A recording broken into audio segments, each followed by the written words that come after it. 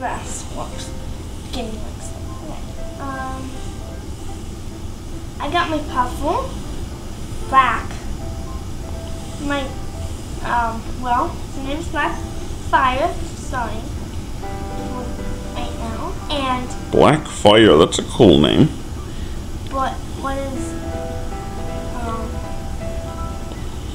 but he does have a nickname. Turn him around. He does have a nickname. Here, I'm gonna zoom in on him. But I had no idea what it was. I forgot. Oops. He falls a lot. He falls a lot. And He's a very unbalanced puffle. yeah. And if you look closely, really close, he has a frowny face, like always. And if you are a Club Penguin fan or go on Club Penguin, you should know he has his own game.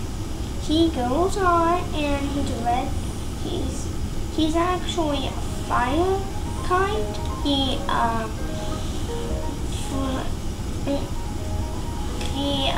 Fire. He has his game where he's running away from water, but he's on fire. He's really on fire. Mm-hmm. His eyes are really mad always like that.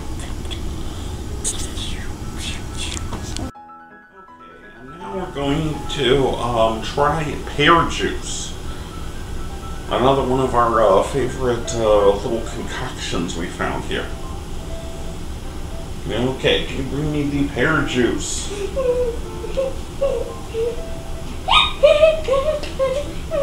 Hey, why are you acting so weird about pear juice?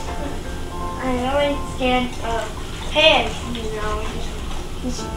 Oh, okay. Audrey's scared of pears. Why are you scared of pears? It's a show. I forgot what it was called. But it was a funny show, and it only had 3 episodes. The last episode Had an evil pear? Anyway, can you get the glasses? Had a pear, whatever. I'm not expecting too much of a surprise from this one, having eaten pears all my life. I expect. At any rate, we have tried the pear juice. Hey, you. I'm rating it a 4 out of 10. Honestly, it's not very good at all. It tastes like over-ripened pears, but without that graininess, it just tastes funny. I don't know. What do you think, Audrey? A 10 out of 10 of nasty. A 10 out of 10 of nasty. So you don't like it at all? No. Okay. Horrible. Boo. It tasted like a potato. It tasted like a potato. Okay. And smelled like an onion.